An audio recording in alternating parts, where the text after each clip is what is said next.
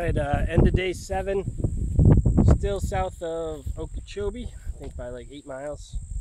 Did I say 7 or is it 8? I think it's 8.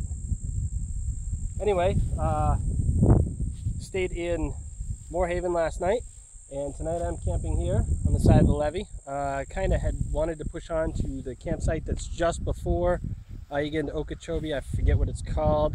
That way I'd be a mile away so I could run in the morning and grab internet and breakfast and woo. But actually had a pretty decent hike. This out of Lakeport along the levee is actually pretty awesome. Even Lakeport, even though it's paved, it was nice. There was a Circle K at the end. You backtracked like quarter mile. You know, half a gallon of milk, a couple jumbo hot dogs, and a bottle of Coke. Yeah, that was a good lunch. So cruised down this, kind of got nice and comfortable. Actually found a broken down truck. Nobody around, 4 doors open, kind of left it, kept going. The workers were coming back to fix it. I said, hey, you got a water? Extra water? And they threw me a bottle of Gatorade, so that was pretty cool. But this is camp for the night.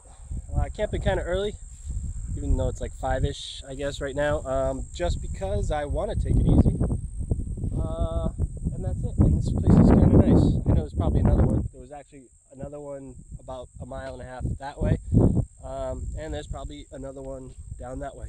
But I'm staying here, and that's it. I'm going to set up my sleeping bag and stuff because I am done for the night. This is that Wednesday, Thursday, Friday, Saturday, Sunday, Monday, Tuesday. Is it 7 or is it 8? I forget. It's one of those days. Florida Trail. That's it. And camp for the night. My crappy tent that I had to retape together the tent poles.